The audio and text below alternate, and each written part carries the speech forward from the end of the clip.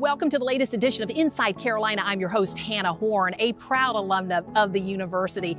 In this special edition of Inside Carolina, we're going to take you to the ceremony where the College of Engineering and Computing was recently named for the family of prominent donor and alumnus Alex Molinaroli. We're going to also sit down with the Molinaroli family and hear their remarkable story of 3 generations of Gamecocks. So join us as we go inside Carolina. Thank you for joining us on this momentous occasion in our college's history. This milestone is a testament to the collective support of many individuals, and I extend my deepest gratitude and appreciation to all of you. We are preparing students to meet our state's workforce needs, creating social mobility, and becoming an indispensable resource for attracting new industries to the Palmetto State. Today, we celebrate those achievements and look ahead to an exciting future. The University of South Carolina College of Engineering and Computing is now officially named the Molinaroli College of Engineering and Computing. Alex Molinaroli is providing not only the power and the possibilities of higher education, but also a very strong commitment to transforming personal success into generations of future students. What drives this college is a culture focusing on problem solving and innovation, which generates new ideas that will shape our future. Alex Molinaroli is a 1983 graduate of the college. His father, brother, and cousins are also alumni of the College of Engineering and Computing. And Alex's stepson begins his studies here in the fall.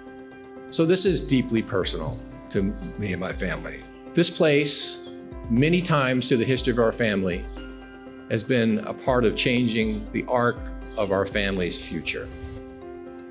Without the education, I wouldn't be here, and I would think a lot of our family wouldn't have the success that they've had. After Alex graduated from USC, he spent 35 years at Johnson Controls, serving as its CEO from 2013 until his retirement in 2017. During his stellar career, he continued to give his energy and expertise to the college and its leadership.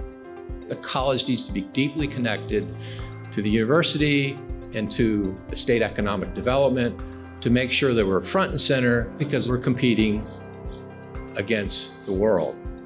We need to get the best students, we need to have the best faculty, we need to have the best resources, and we need to provide the best education for our students so they can compete globally. There's one thing about this investment in engineering, it's almost foolproof. You cannot go wrong in investing right now in the technical resources for this college. The kids will get jobs, they'll get great jobs, they'll end up standing up here giving back to the university, and they'll be hiring more engineers. You can't lose. This is a no-lose proposition. And that's how I see our gift. I see our gift as an investment, and an investment that can't lose. And today, that generosity continues. The Molinaroli family gift will do what engineers do best: build legacies, build opportunities, and build futures with an electrifying impact. Join us as we sit down with Alex and Kristin. Thank you so much for joining us. We so appreciate it. What are some things happening inside of the College of Engineering that make you proud, and perhaps some things that we can build on? The engineering school has done a great job. And I think that it's a kind of culture of getting things done and working with the students in a way that's very unique and that you won't find in other institutions, particularly of the size of the university. They also have some specialties, things like the aerospace program, the McNair Center, a whole bunch of expertise around energy and energy applications. There's many programs that are very successful. They're just not scaled. And so I think part of what we need to do is build on what's good, make it better, make it visible, and help tell the world what it is that we are. How do you hope you and your family's gift will go towards those economic development initiatives in growing South Carolina and its workforce? What's really inspiring is to see that the University of South Carolina, the College of Engineering and Computing, already does a very good job getting engineers ready with the partnerships with corporations and just some incredible innovation that they've developed. I think now this is a matter of expanding on that. And it goes beyond the students, it goes beyond the faculty, the cascading impact in the ecosystem here, if you will, in Columbia, and then of course beyond. It's a force multiplier.